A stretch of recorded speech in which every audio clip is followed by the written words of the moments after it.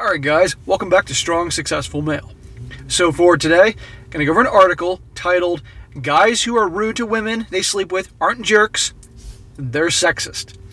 And guys, this article is written by a woman who's in her late 20s, a millennial, and basically this story goes that she was in a long-term relationship since college, 6 years she says, and then she gets out of it, goes back to the dating scene, and lo and behold, she eventually goes out with a guy, they hook up, and guess what?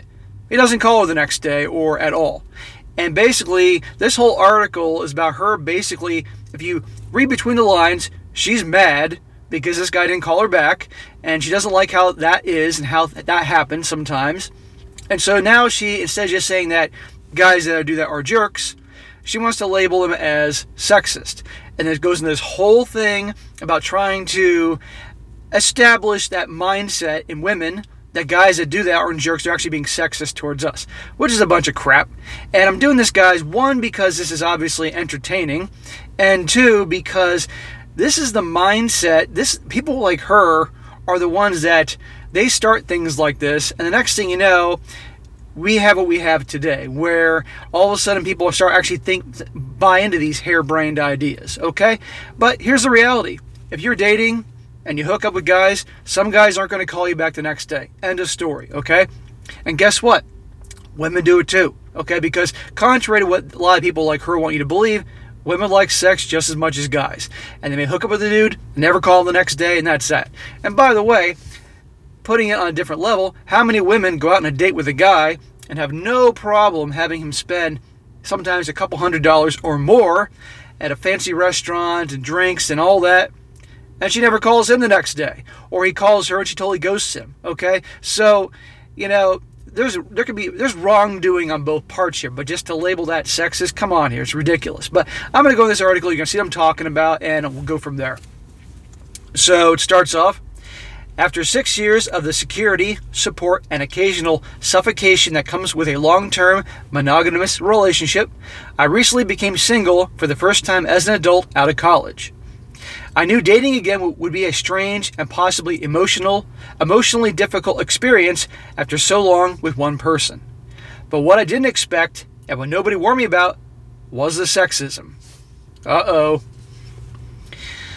With feminism almost universally embraced, oh yeah, I had long assumed that anyone I'd be interested in hanging out with would know that the traditional heterosexual dating rules are ridiculous.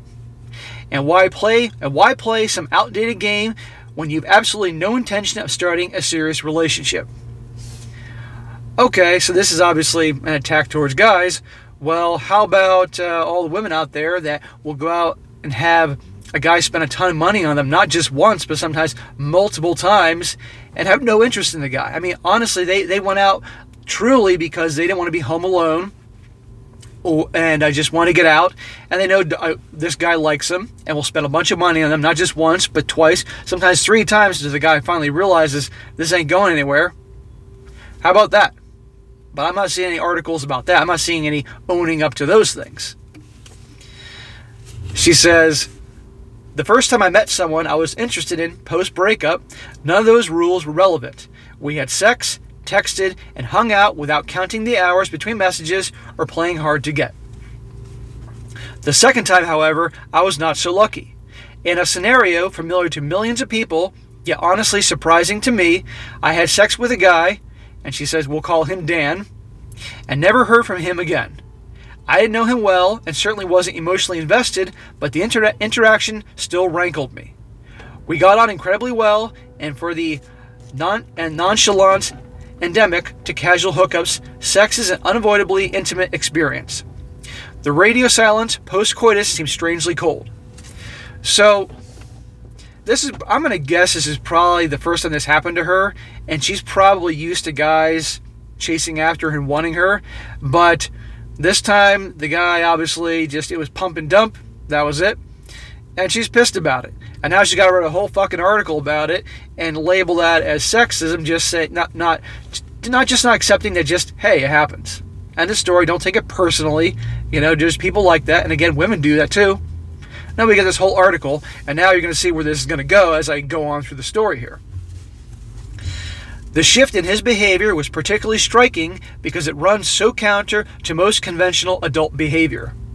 In general, it's pretty easy to read relationships. I can tell when a connection over drinks turns into a colleague, into a friend, or when you're putting in time with a family acquaintance and you just don't gel. Even when the spark's not totally there, polite society dictates a certain common courtesy. Hence the friendliness that oils our interactions with fitness instructors, former coworkers, friends of friends, and hairdressers. So why not people we sleep with? She's really butthurt, guys.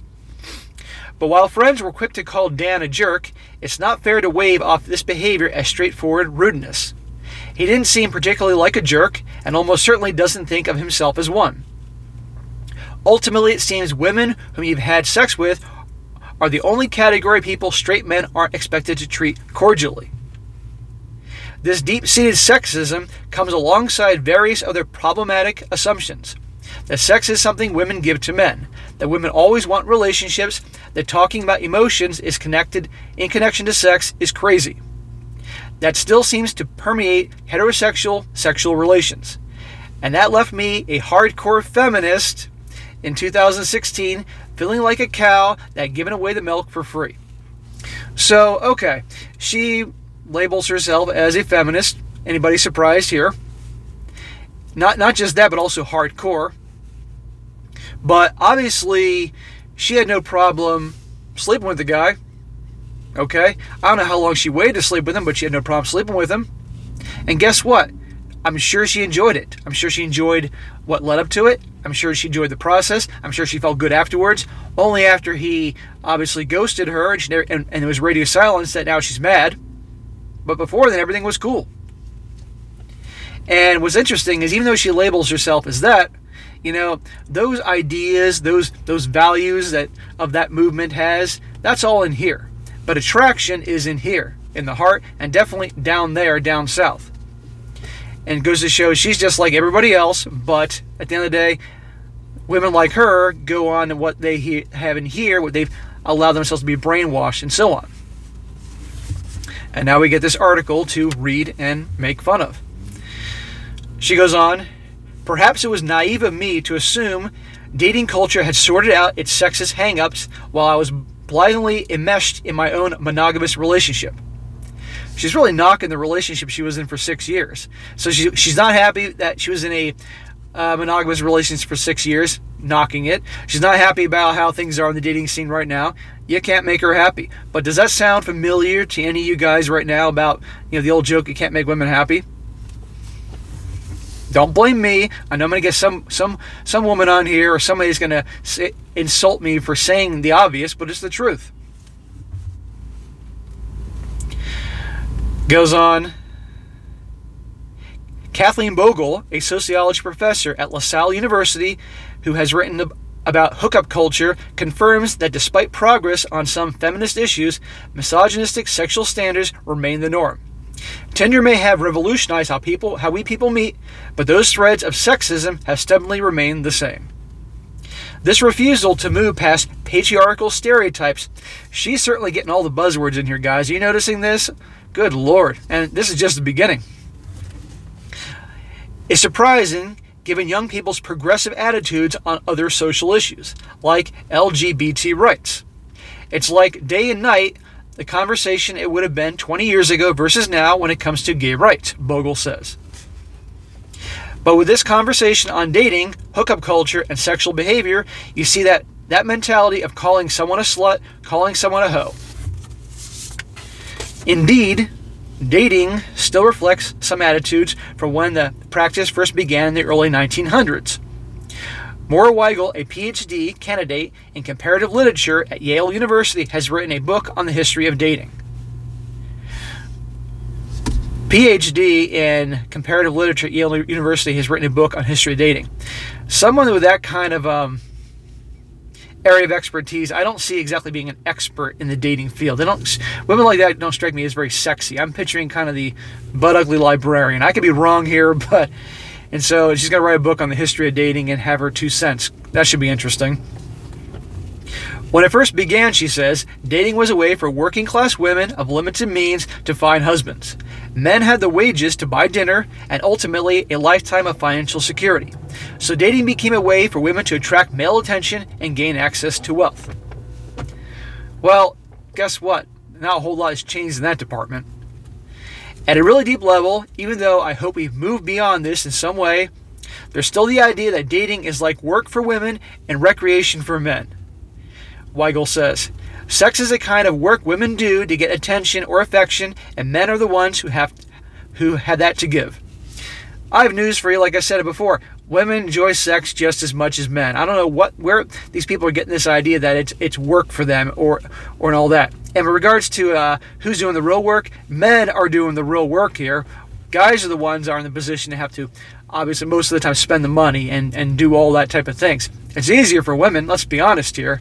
So come on here. People often end up being bigger assholes than they have to because there's always this assumption that a woman wants more. Yes, they always do want more. What reality are these two, is this woman writing this article and the women that obviously have quotes of this, where are they living? Fucking La La Land? Yes, women always want more. It doesn't stop. And those women that are watching this, admit it, you know I'm right. People treat people they've had sex with much worse than they treat people they've had a coffee with.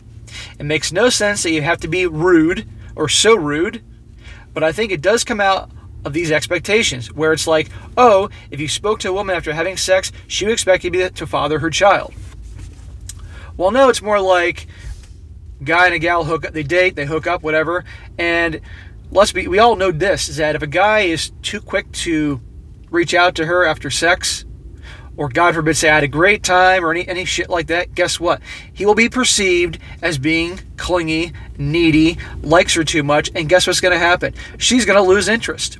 Or she'll become so sure of herself with him, knowing that this guy obviously really likes me, she will lose interest and probably back away. Or in some cases, oh shit, this guy's really clingy and needy, I need to get out of here. That's what's going to happen. That's why a lot of guys that have been around the block and understand it don't do that. They may call her later if they obviously like her, but they're not going to do it the next day or later that night or something like that because they know through life experience what happens when you do that. That's just how it is in this day and age. Lisa Wade, a sociology professor at Occidental College with a forthcoming book on college hookup culture, says that this mentality also drives women to become prematurely detached in their sexual relations. They know that men will latch on to any sign that they're being friendly as proof they're pathetic and want to be in a relationship, she adds. These women that she's quoting that are writing books and these so-called experts, guarantee you they are definitely members of the you-know-what group. Guaranteed. And I'm willing to bet you, if I was a betting man, they're not exactly hot. I could be wrong.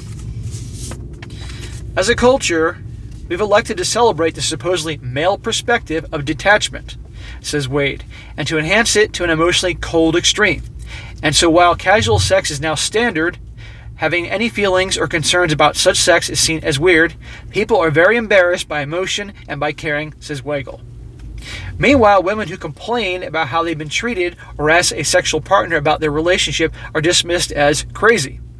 Despite the term's established connections to sexist stigma, Bogle says this idea still strongly resonates among young people. Well, guess what? Like I said before, women like sex just as much as men. And there are plenty of women out there, and I know some, but trust me on this, they like having casual sex. They like having multiple partners, hooking up, and keeping it casual. End of story. It isn't just guys. So don't make it out to be like it's the guys are all the villains and that women aren't like this. Not at all. A lot of women I know that are in their 40s and early 50s in particular, that have been divorced, sometimes twice, have kids, some haven't had kids, they've been around the block, they never want to get married again, okay? They want to just have a good time, meet guys, have fun, hook up, keep it casual, and that's that, because they realize it's that much easier. So it is not just guys, okay? She continues, as is often the case with sexism, contemporary attitudes towards sex aren't great for men either. Contrary to the stereotype, deep down, plenty of men don't actually want a lot of meaningless sexual encounters.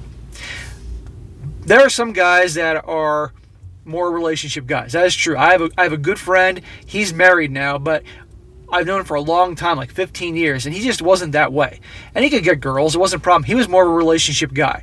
Okay? There are guys like that. But by and large, guess what? A lot of guys, if they could, believe me, if they had the personality and they had the charm and charisma and, of course, the looks and the money, you can bet your ass, any one of those things, I bet you bet your ass they're going to nail anything that moves that's above an 8 or above. Guaranteed. So I don't want to hear this crap that it's bad for men and they don't want to do that. Come on here. There are exceptions, but by and large, let's be honest here. Listen to this. There's tremendous pressure on men to have sex when it's available. Just as women get slut-shamed, men get shamed in that direction, Bogle says, and to be unemotional in these relations. But in reality, men and women don't have such wildly different desires. Wade says she remembers one young man talking about how easy it was to get blowjobs. On the surface, they're very pleasurable, he told her, but it didn't feel good. Who the hell is this guy so I can slap him upside the head? We've only just begun to scratch the surface in terms of how these stereotypes hurt men. What a load of bullshit. For example, researchers recently found that erectile dysfunction in men under 40 is far more common than previously thought. Matt Hunter, who co-founded the Cambrio Project, is honestly talk about and improve sex lives, wrote about how this attitude towards sex contributed to his own erectile dysfunction issues. It didn't have much to do with enjoying the sex, creating pleasure, or loving another person. It was more about the conquest, the story for my bros, and a notch on the old bedpost, he wrote. Weigel also points out that Neil Strauss is the author of The Game, and it says in quotes, parentheses, this perfect death dance of heterosexual stereotypes had to go to therapy for sex addiction. Yeah, being a sociopath and pretending you have no feelings isn't good for long-term happiness, she adds. Ultimately, I think what's most surprising about sexism in dating is how reluctant we are to talk about it. The dating world is the last openly sexist area of society we've all expected to ignore. We may swap horror stories about the game and jerks, but we rarely acknowledge the misogynistic attitudes behind such behavior. What a load of shit. And even liberal, self-proclaimed feminist men can treat the women they sleep with coldly and not notice any issues. Not sure if you're part of the problem? Here's an easy rule of thumb. Here we go. Treat your sexual partners in such a way that were you, for whatever reason, to end up working together, you wouldn't feel awkward or embarrassed. Well, you never want to end up working with someone that you once hooked up with or anything like that. And by the way, you shouldn't be hooking up with anybody you do work with, how things are in this day and age. I've done plenty of videos and covered that subject before. In case any of you guys are new to this channel, don't hook up with, don't date, don't sleep with the people that you work with. That is a recipe for a disaster and how things are in this day and age post Me Too. In other words, just be nice. And if you do suddenly change your opinion about someone, act like a grown-up and be honest about it. And she says, I recently told a guy I've been on 2 dates with that I was getting more of a friendship vibe. It felt unusually frank for the New York dating scene, but he appreciated the honesty, and I was glad I had resisted the urge to ghost him. Continues, progress in the dating world can be particularly slow, says Bogle. But there's no, listen to this part, guys, this is no joke, but there's no clear legislation to campaign for or authoritative body to go with the complaints. Weigel agrees, noting that the notion of widespread, pervasive sexism can be upsetting. I'm going to read that part again. Progress in the dating world can be particularly slow, says Bogle. This is one of the authors of one of those books. Because there's no clear legislation to campaign for or authoritative body to go with the complaints. So we need to have an authoritative body to determine how the do's and don'ts and how you're supposed to date and all the rules that apply there. That's a scary thought. But it's women like this or people like this that have these ideas. They get butthurt, just like this woman here. She writes this article and she tries to get things rolling towards something like that. That's how a lot of these harebrained ideas become kind of the norm. People like this. It's crazy. An authoritative body with regards to dating and all that. Give me a fucking break. Another quote, "People don't want to think about their private lives in structural terms because it feels unfixable," she says. "It's very discouraging to think you might find frustrating in your private romantic life might be the result of huge economic and social forces that are beyond your individual control." Control. By the way, typically people like this, women like this, are control freaks. I've known women like this. They are absolute control nut jobs.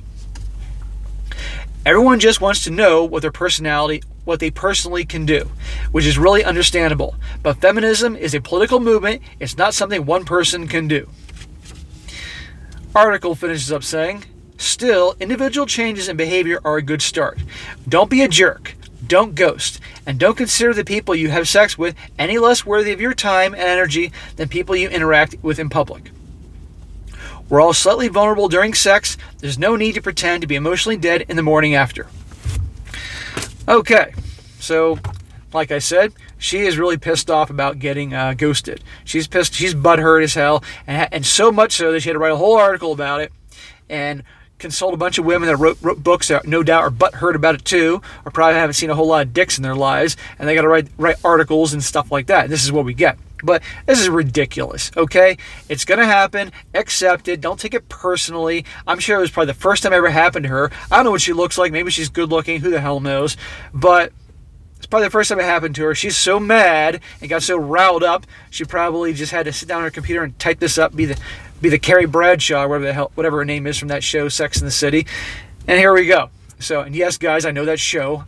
But anyhow, thought it was an interesting article to go over and definitely entertaining. So, all right, guys, that is it for today. Be sure to comment down below and know what you think about this. And be sure to like the video, share with your friends, and subscribe. And I'll catch you next time.